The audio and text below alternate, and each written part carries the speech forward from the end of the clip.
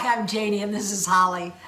We're talking today about vacations and after you've gotten a divorce or you're going through a divorce. How, again, you're redefining your world, and planning a vacation as a single person is a lot different. It's daunting.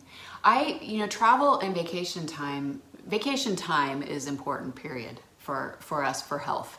But for me, travel was really a priority in my life.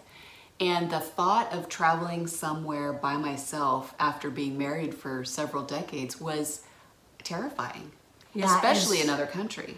Well, do you know what? Just as you said that, it brought up, I remember my first couple of times in the airport alone. Oh, yeah. You know, I had traveled alone before, but when it came to taking a vacation, just being in the airport alone, I just felt like, again, so vulnerable. Yeah. So working with calming my system to know that I'm okay, I'm a capable adult. Right. Yes, it's sad, and there's a whole world out there. Yeah, well, and I think too, when our systems are so overloaded, overwhelmed, Traumatized.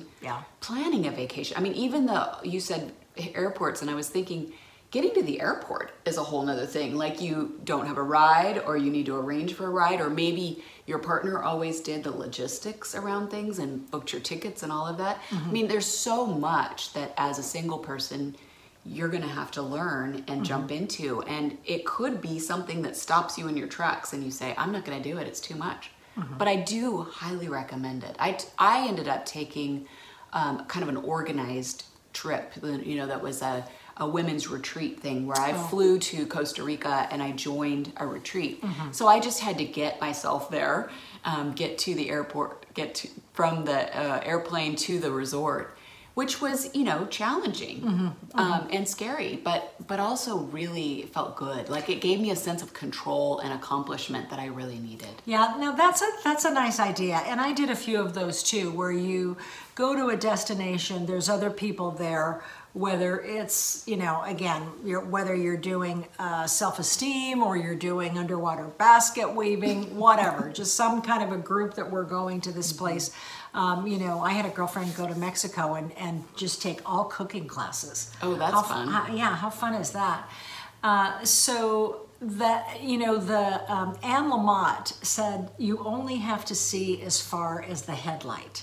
So when it comes to traveling and your system is overloading, going, what do we do, what do we do, what do we do, and kind of shutting down, you just need to figure out, how am I going to get to the airport? Okay, how am I going to figure out the gate?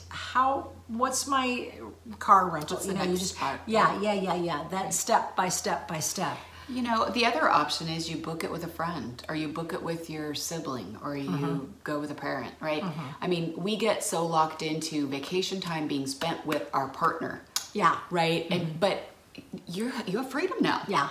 Yeah. You can spend your vacation time however you want. Right. And you know, I spent a couple of weeks in Thailand by myself.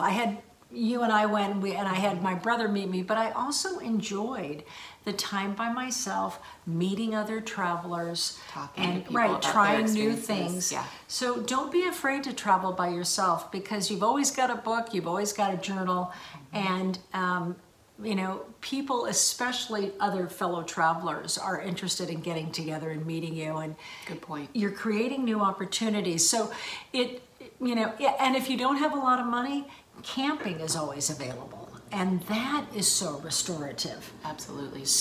Or a vacation at home. I mean, there's nothing wrong with a staycation, especially if you plan fun things around your own city.